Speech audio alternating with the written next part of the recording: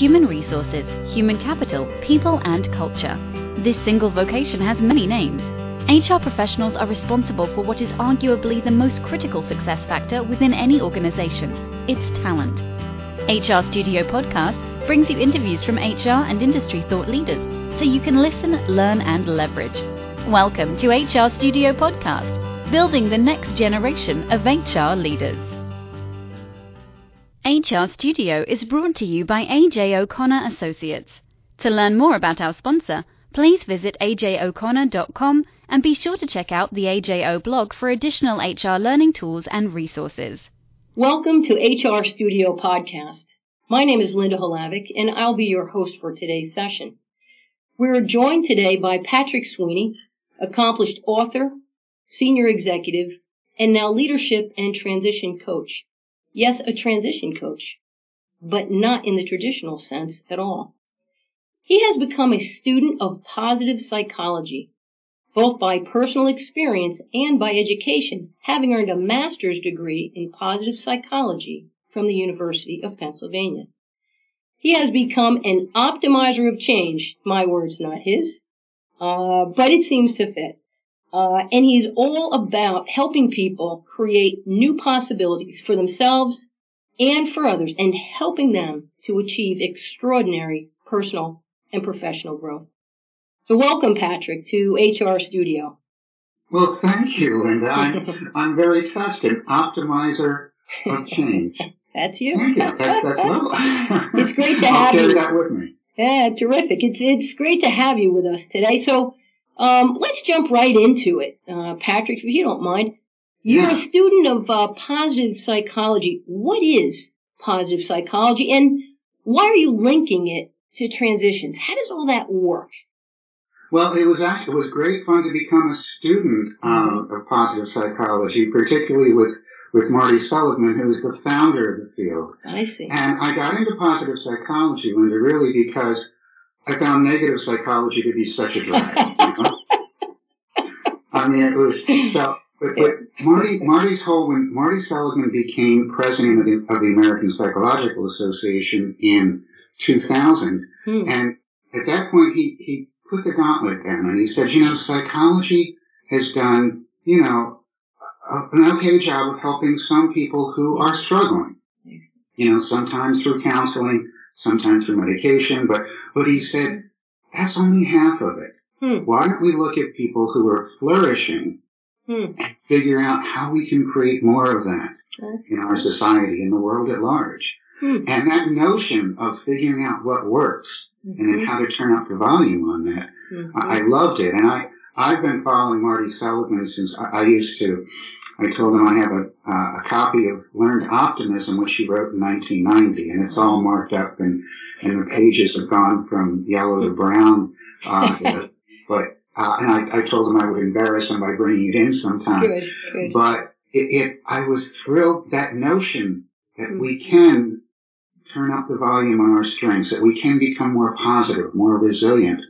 I was drawn to.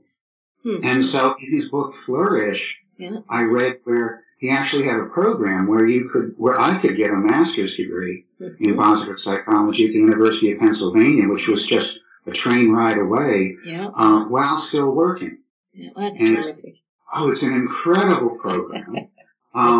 You get to study with Marty Seligman, with Angela Duckworth, with Adam Grant, with Carol Dweck. And I was so excited, so thrilled, when I found out about it. And at the time, I was president of a company that was helping other companies hire and develop people based on their potential. So it played right into this. Wow, came right together. It seemed like a perfect fit. I just co-authored a book which became a New York Times business bestseller. So I thought, this is perfect. And I, in all honesty, Linda, I thought this is going to be a shoo-in. So I applied, and got interviewed, and looking really forward to it. And I didn't make it. I found out that I was a finalist, but I wasn't accepted, and I thought, oh my God. And I was stunned. I was really I was floored, and I was, when I found out, I went for the longest bike ride. I just, Needed to recharge, huh? I had to shake it off. I had to recharge. I thought, geez. And I thought to myself, okay, you know what I'll do is I'll reapply next year. Okay. And fast forward, next year comes around pretty quickly. And I got these two voices on my shoulders. On each side? In other words, one is saying, go for it. Give it your all. Let them know that you really want this. Rewrite your essay. Turn on the volume of what. Let them know how important this is to you. Yeah. And the other voice is going, do you really need to hear a second time that you're not what they're looking for? I mean, are you a slow learner or something? Yeah. Do you enjoy punishment? Yeah. Right. So, So I went back and forth, and I talked to my wife Donna about it, and Donna said, are you kidding? You want this. You know you do. Go for it. Yeah. Give it your all. Yeah. And I was so glad that I listened to her voice and this voice on that shoulder. Because I did, and the second time I applied, I got accepted. That's, terrific. And it was so much sweeter, I believe, than the first time. And also taught me a lot about resilience and optimism. I was going to say the optimist in you won out in that dialogue between. That's great, though. Great. And that's interesting in terms of the optimist winning out, Linda, because resilience, I think we all get knocked down. So resilience is, and none of us like it. It's not like, oh, good, I want to go do that again. Yeah. But resilience is how we deal with that. How long does it take us to shake that off? And do we learn something from it? Right, so that you're even better for round two. Can I ask you a question, Patrick? Because that brings something to mind. You're focused in the area of transitions, and you're talking about resilience and getting up again. What can our listeners learn from you about how you've put those types of dynamics together and help people to stay in the ring, so to speak, and to get, like you did, back on the horse a second time and to not remain down when knocked off? Right. I think one thing is to realize the similarity, the connection, as well as the difference between resilience and optimism. Okay, great. Resilience is what do we take in, and then what do we take out of that experience? I see. In other words, when we get knocked down, we get turned down, we get rejected. We fail. Something happens, whatever it is that's negative that we wish hadn't happened. Yeah. How long does it take us to shake that off? And then not just that, but there was this character in the Terminator, that Arnold Schwarzenegger movie. Yes. And Arnold would throw everything he had at this guy, and the guy would melt. And then he'd come back again. Yes. And he looked exactly the same. Yes. He didn't change at all. And not only was it that look on his face, but the idea that he didn't change, I think, scared us. Yeah. So when you get knocked down, what did you learn? Yeah. Take time to look inside yourself, to look at the world around you, and what did you take from it, and what are you going to do differently the next time? For instance, for myself, I was raised to be very humble. That was a core value. Bragging would not be the right thing to do. Okay. And so I always found it difficult to talk about myself that way. I didn't mind other people doing it. Yes. But doing it myself was not natural. So when I was applying here and being interviewed, I had to get over that. Yeah.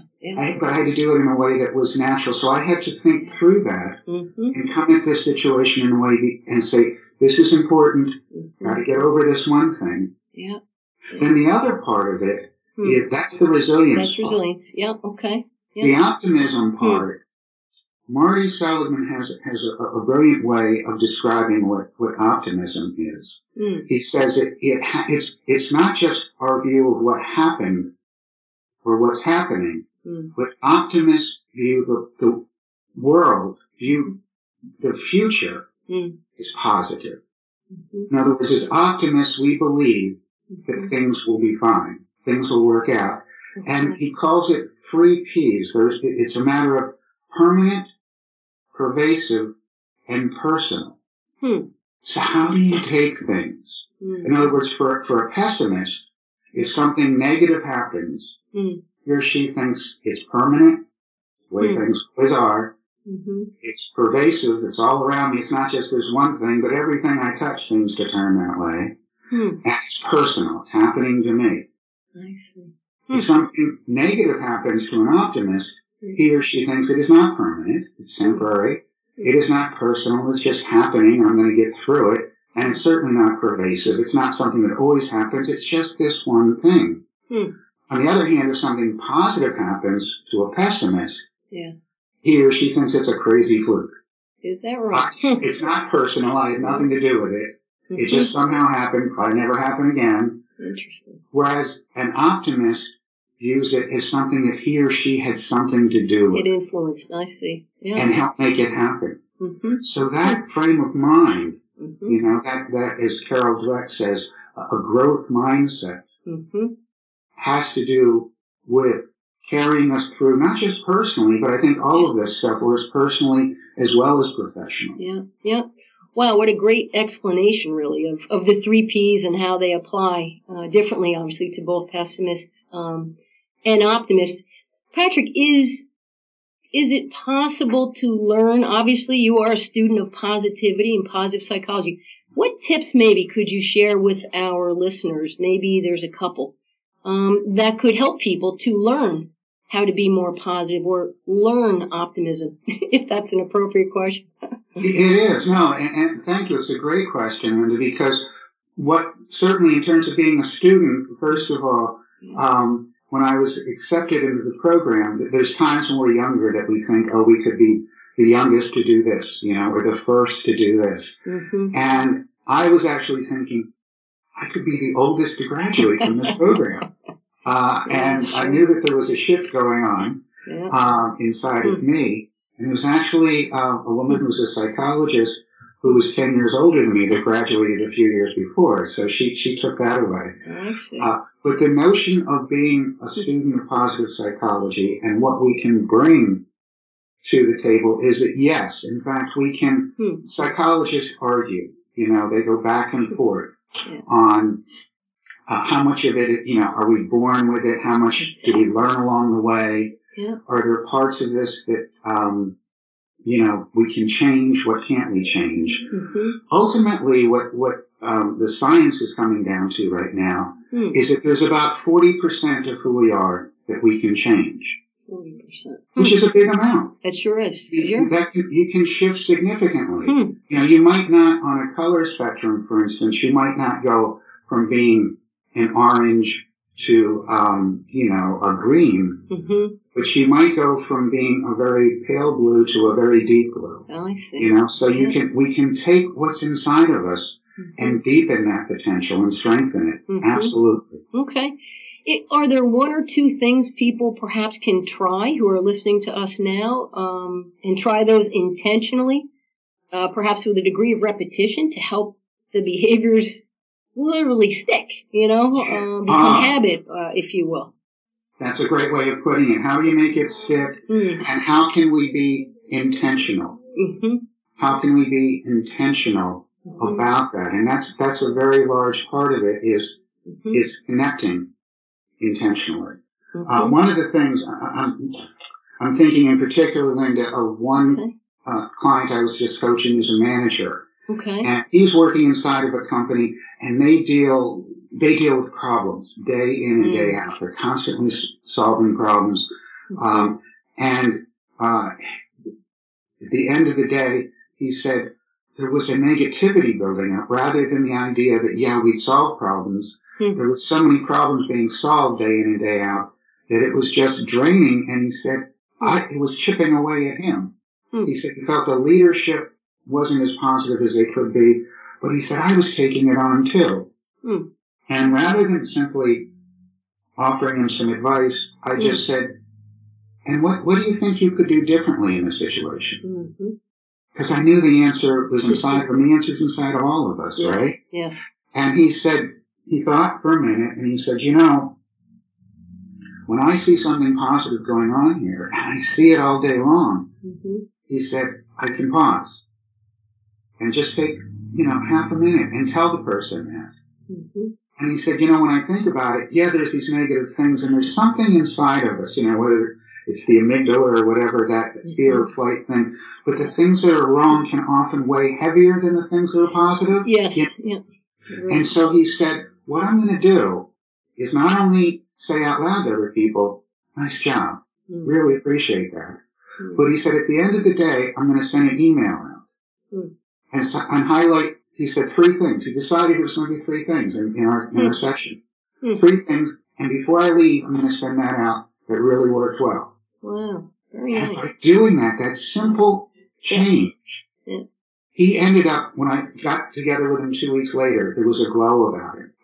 That's great. He said, everybody's plugging into this. He said, I've helped to move the dial, the needle. And he said, the actual leadership of the company is looking to do this now themselves. Very good. So the idea of just even saying out loud, we can do it in just half a minute and let somebody know how we were impressed. Yeah. We can do that. What I hear you saying is to be aware of when to be intentionally focused on the positive, finding the good. I tend to believe that you'll always find what you look for. That's right. And you said that in a much more eloquent way. But that's what I hear you saying. And that is a terrific tip for folks that are listening to us today. And I'm quite sure that there is a host of research, books, frankly, that you mentioned that some of your colleagues that you went through the program with perhaps authored. I know you have a book coming out in early 2018. So would you mind perhaps bringing us to close today by sharing how our listeners can learn more about you and your offerings and this topic of positive psychology? Oh, thank you. Well, the coaching practice that I have, I developed a coaching practice that helps people look at themselves as they're in a transition. Those transitions can sometimes be personal. They can sometimes be professional. Yeah. It can be working at a company where you get caught in a merger and all of a sudden the rug's pulled out from under you.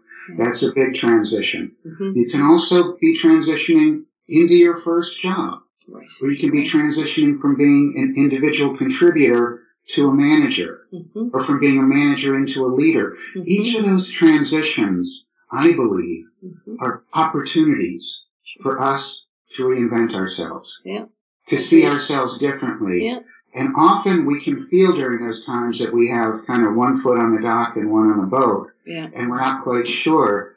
And so what I've developed is a coaching approach that helps someone look at their strengths, look at who they are at their very best, and to see what has worked in the past that they can carry with them into this new situation. That's great. Often when we're in a transition like that, we don't think about ourselves as our best. We just think, oh, there's so much going on at that point. Yeah, and you're feeling down. Not only down, but distracted and everything. So I can completely understand.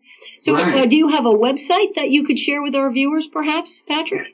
The website is thesilverrealigning.com. Okay. So it's the silver and then REALIGNING, the silver realigning. Very cute. With the idea of realigning ourselves with our values, with our strengths, and with our future. Yeah, terrific. Terrific. Thank you. What can you tell us about the book that you have coming out? I know, I think I know Tom Gartland, with your input, has a book teed up to come out in this whole space of positivity. Yes, it is. Tom Gartland is, he used to be the president of Avis Budget Group, North America. Tom is a man of, I could go on about him for hours. He is a man of enormous compassion. He's strategic. He knows business. He understands strategy inside out. But his focus is on people. He says, what I've learned is when you focus on people, the profits will follow. His firm message is not for us to separate our personal lives from our professional lives. Stop separating who we are from what we're doing. In fact, he says leaders who do that are primarily responsible for creating disengaged organizations. And so Tom, I've had the honor of writing this book with, It's by Tom Gartland with Patrick Sweeney. Okay. And the book is called Lead with Heart. Okay. Terrific. Terrific. And we'll see that sometime in the spring of 2018? Yeah. That sounds good. Sounds good. Thank you so much, Patrick, for your time today and for sharing some of your wisdom and learnings. I'm quite sure you could talk about this topic much longer than 15 minutes, 20 minutes. But I appreciate your time very much and encourage everybody on the phone listening to us today or in their car or jogging to please look for the book coming out, Lead with Heart, and follow up with Patrick at his website, thesilverrealigning.com, to learn more. Thank you very much, Patrick. It was a pleasure. Thank you, Linda. That was wonderful. Thank you very much. You bet. Bye-bye. Thank you for listening to HR Studio Podcast, building the next generation of HR leaders. To download the show notes and discover additional information from this week's episode, please visit hrstudiopodcast.com. To join the conversation, we invite you to visit our LinkedIn group, where you will connect with a growing community of current and future HR leaders.